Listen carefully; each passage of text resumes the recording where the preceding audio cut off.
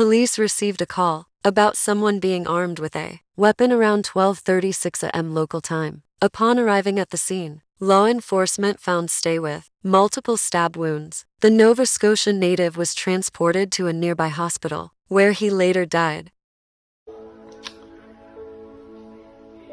I won't be around, Calvin, when you're 96. Unfortunately, I'll be in heaven with Mama.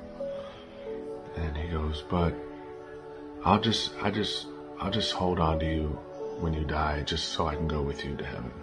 Because I don't want you to go without me. I was just like, man.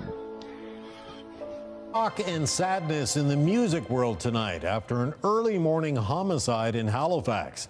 Regional police say they were called downtown early this morning where they found a badly injured man who'd been stabbed.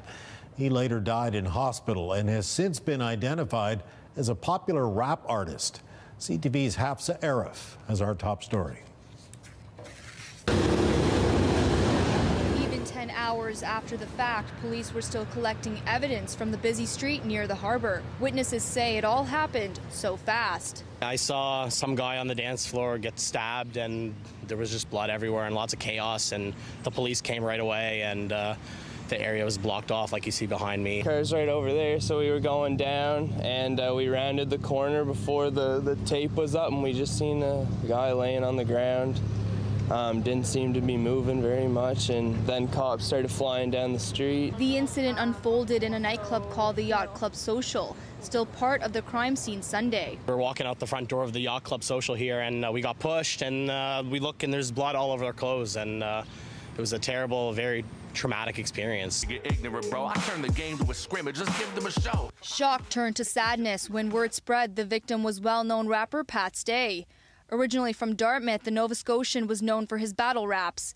His talent increasingly praised by others, including well-established musicians. News of his death sending shockwaves around the world and lighting up social media. I was shocked. Some local music fans even made their way to Waterfront to pay their respects.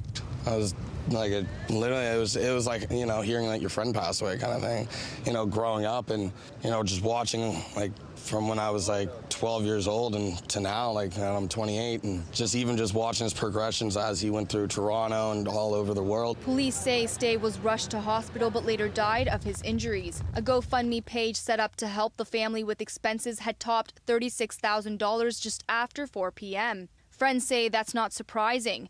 Beyond his talent, Stay is being remembered for kindness and generosity. Are still investigating this crime scene at the moment and are urging the public with any information